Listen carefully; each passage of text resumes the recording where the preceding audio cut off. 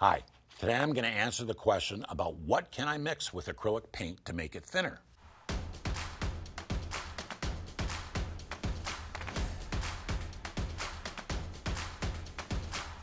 Hello everyone, my name is Mike Svob and welcome to my channel. I've been teaching and painting for over 30 years and I've decided to start this channel to help you become a better artist.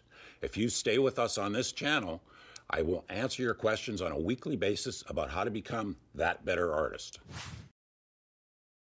To make acrylic paint thinner, you can use just straight water if you want. Water out of the tap is fine. You don't need holy water. You don't need special water. You just need water.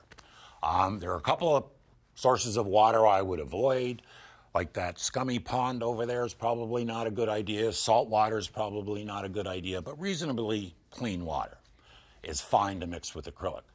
Now, when you mix just water with acrylic paint, you do run into a couple of issues. One is that there's not enough glue or binder in the acrylic they sell you, out of the tube or flow acrylic or whatever it is. There's not enough binder or glue to make it stick.